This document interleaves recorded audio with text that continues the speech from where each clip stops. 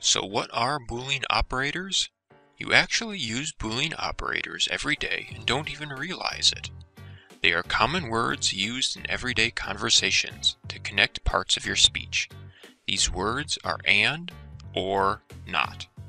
Using these three words, you will be able to control what you search for with much more accuracy by narrowing your results, expanding your results, and excluding certain results.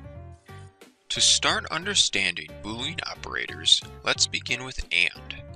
And is used to connect two ideas or phrases together as a means to narrow down what you're looking for. For example, you want information on foods that include peanut butter and jelly. Without the and operator, our search would turn up results for peanut butter cookies or jelly donuts. We don't want this information, but once we stick and between these two phrases, our search will include only resources that mention both combined phrases, like peanut butter and jelly sandwiches. So, how does the Boolean operator OR differ? Well, AND was for narrowing down your search results. OR is used to expand results.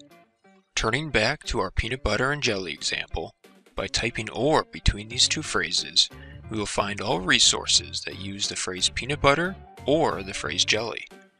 The results will include not only resources on peanut butter and jelly sandwiches, but also resources on peanut butter cookies or jelly donuts. Finally, we come to the not Boolean operator.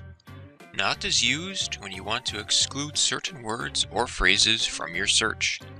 Let's visit our peanut butter and jelly example one last time. For this last search, we want to look for everything that mentions peanut butter, but leave out anything that might mention jelly. By typing not between these two phrases, our search will turn up resources for peanut butter cookies, but not anything on jelly donuts or peanut butter and jelly sandwiches.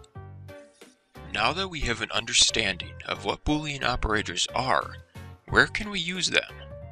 Boolean operators can be used in any situation where you are performing a search. They can be used on online search engines like Google, Yahoo, or Bing. They can be used when searching through the library catalog. They can be used when searching for articles through our library databases. In fact, some databases have Boolean operators built right in for you to use.